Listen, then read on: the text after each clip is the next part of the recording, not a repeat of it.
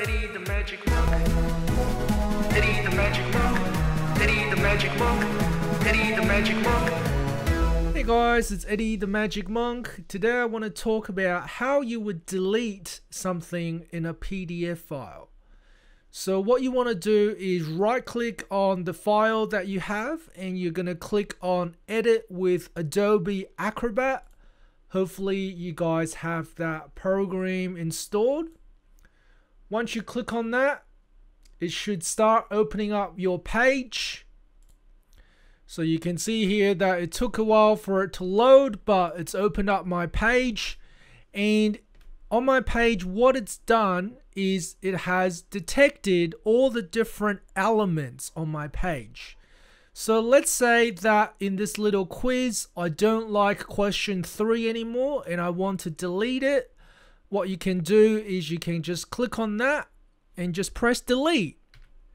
And then it's gone. So that's how you would hide or delete or cover up a section of your PDF file.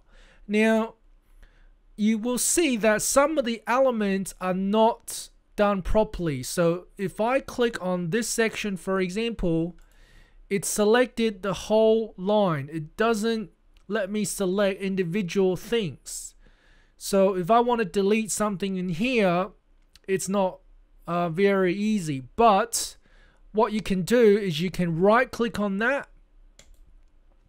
and choose edit using and choose Microsoft Paint, and then you can simply delete stuff as you would normally in Microsoft Paint. So let's say I want to delete y equals 3, or you can simply, let's say, delete that, and I want to say change it to y equals 5 or whatever.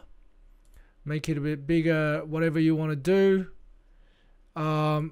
Then what you can do after that is you can simply close the Paint program, save it, and you can see that the changes will be made in Adobe Acrobat Pro. Okay, thanks for watching guys. See you next time.